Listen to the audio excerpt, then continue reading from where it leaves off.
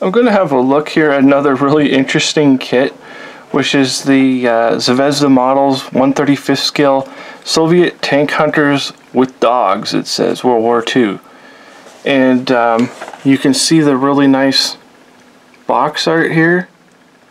I'm guessing you may know what this device is here. And you can see the dog here approaching the tank. We can see on the back the CAD drawings of what you actually get in the box. You've got one soldier here with his dog on the loose, I guess, and this guy here, and another guy here. I will open it up and see what we get in the, see what I actually get in the box.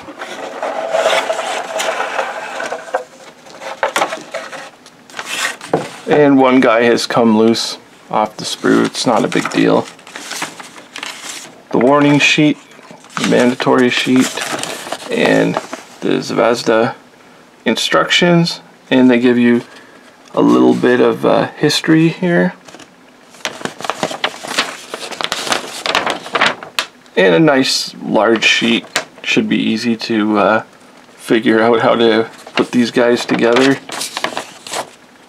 And the poses here, and they give you color calls. They're all in Russia, or they're all in Russian, but they call for the Model Master colors over here.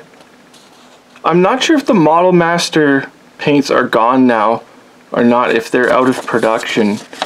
These colors here, they may be Zvezda colors, but we can't get, where I live, you can't get Zvezda paints anyways.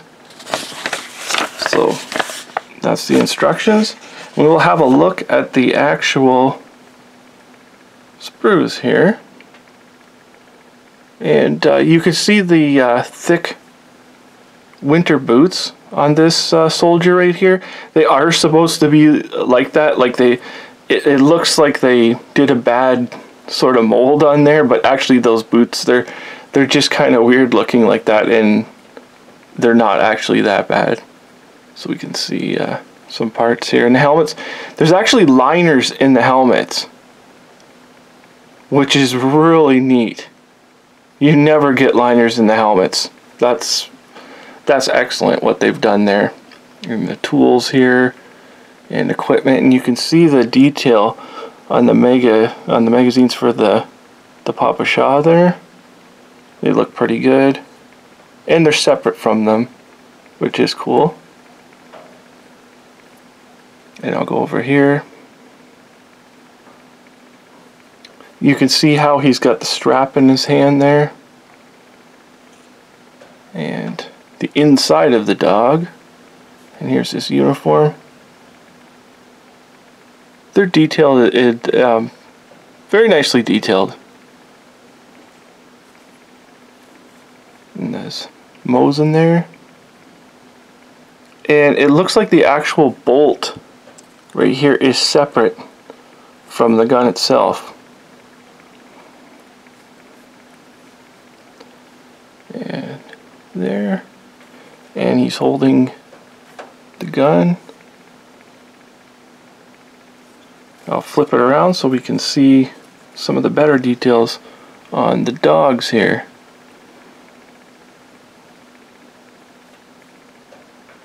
I should mention, I didn't mention it on the box because I didn't want to say the B word because of YouTube, but I can maybe say explosives, which if you didn't get it from the photo here, these are actually explosive dogs. You can see the switch, and the dog is pretty nicely done. He's alright. And the equipment and the helmets, for as plain as these helmets are, they actually are nicely detailed.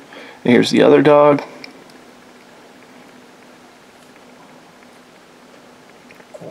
And the head sculpt. The head sculpt is pretty excellent.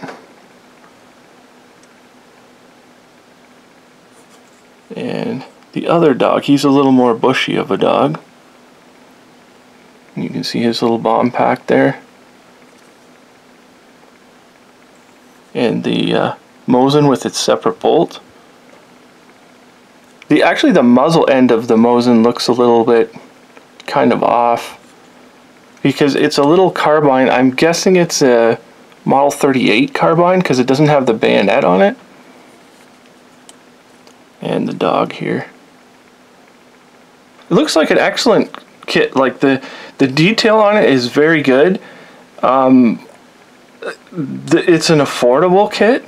It stands up with anything else. It's such a unique subject. I thought I would just show it here. This is the Zvezda Soviet Tank Hunters with Dogs, World War II. It should say properly, it should say explosive dogs. And again, the really nice box art actually.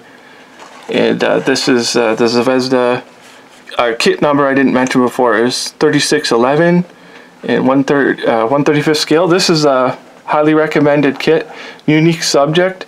And other than that, thank you for watching.